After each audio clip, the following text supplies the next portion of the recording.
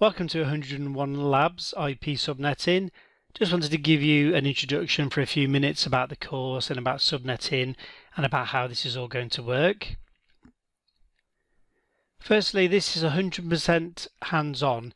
Now, when I say hands-on, I don't mean you're logging in and working out subnetting problems on live equipment, because subnetting doesn't work that way. You can apply your knowledge to live equipment to check interface addresses and subnets and summarize addresses, but before you actually fix a problem, you'd work out the answer on a piece of paper.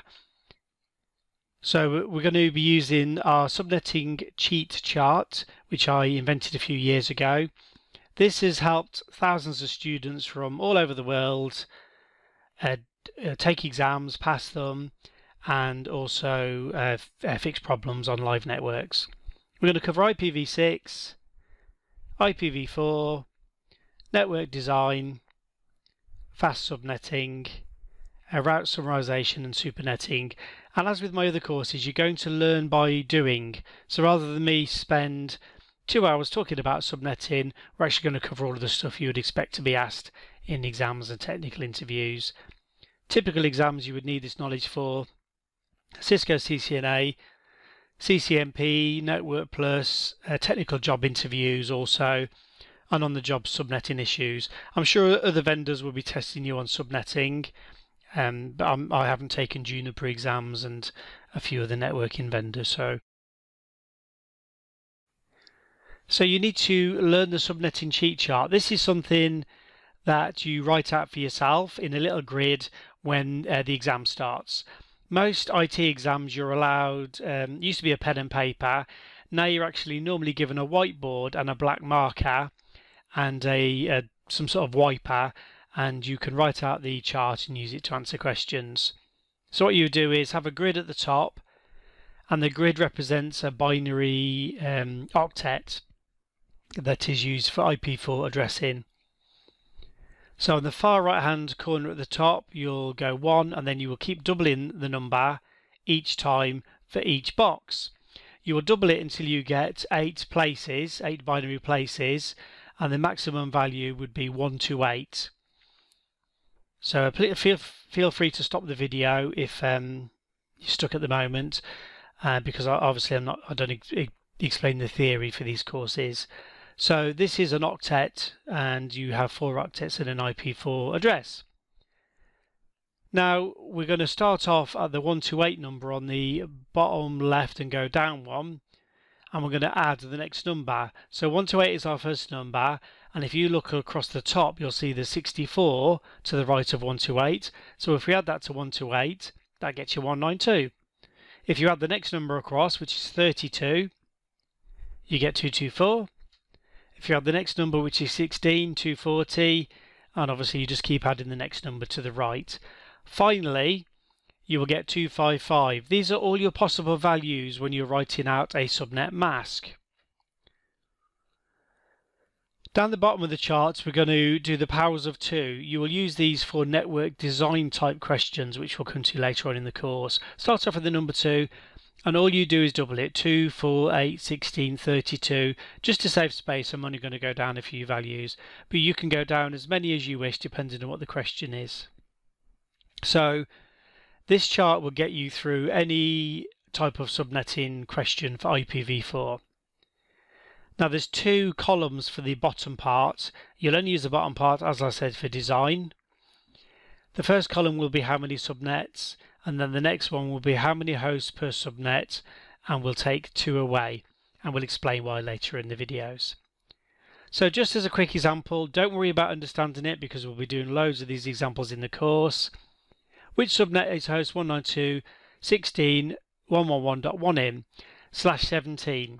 So 17 bits are in our subnet mask, and so normally we would have 16 bits in a class B address. So we know we've taken an extra bit in the 3rd octet to do our subnetting. So I've just ticked 1 across in the top value there, and you can see the value is 128. So we're counting up in increments of 1 to 8. Our first subnet would be 172.16.0.0. Our next subnet in the 3rd octet will just add our 128 value. And you can see that host 111.1 is in the first subnet 172.16.0.0. Again, if it doesn't make sense at the moment, don't worry, because we've got 101 videos to go through, so there's lots of time to learn this. Our next question, 192.168.100.113/28. If you've read any theory on subnetting, you'll know that a Class C network has 24 bits of subnetting, and we've got 28 here, so it means we've taken 4 bits from the last octet. If we've taken 4 bits, all we do is tick across 4 places in the top. This tells us that our subnet is going up in increments of 16. If you tick down 4, you can actually see that our subnet mask will be 255.255.255.240 if they ask you that in the exam. So we'll start off at 192.168.100.0, and you'll keep adding up in increments of 16 until you find the subnet that host 113 is in. So keep adding up in 16s, 32, 48, 64. It takes a few little goes of working out which one, or adding up, but you can see 112 is exactly the subnet that our host 113 is in. Now this time we've got 172.16.200.217, it's /29. We've gone all the way over to the 4th octet, and we've taken 24, 25, 26, 27, 28, 29, 5 bits into the 4th octet. So we tick across 5 to see what our increments are going up in the 4th octet. And if you want to know what your subnet mask is, you'll tick down 5 places to see that it's 248. Now you're going to add up in increments of 8 until you find the host number 217. Now you're going to have to jump up to save time, so I've gone 8 and then up to 80. I've doubled 8 to 160 because I can see that we've got to get to a high number, 217. I've added up in increments of 8 again. I know that if I add up in increments of 8, I'll get to 40, which is added onto 160. And then I'll keep adding up in 8s until I get to the subnet that host 217 is in, and I can see it here. Check out the resources page and videos. The resources page is under the help menu. It's probably worth mentioning actually, if you do need a theory book, I'll put up an image of my IP Subnetting 02 Guru book, which I finished recently. It's only a couple of dollars on Kindle, and it's pretty cheap if you buy the printed version. I personally recommend printed because you can write in it and make your own notes. I only say that for those of you that are looking to get a theory guide to learn about all your classes of addressing and how this all works behind the scenes. I'm actually just showing you how to answer questions in this course. Alright, enjoy the course, and I'll see you on the forum.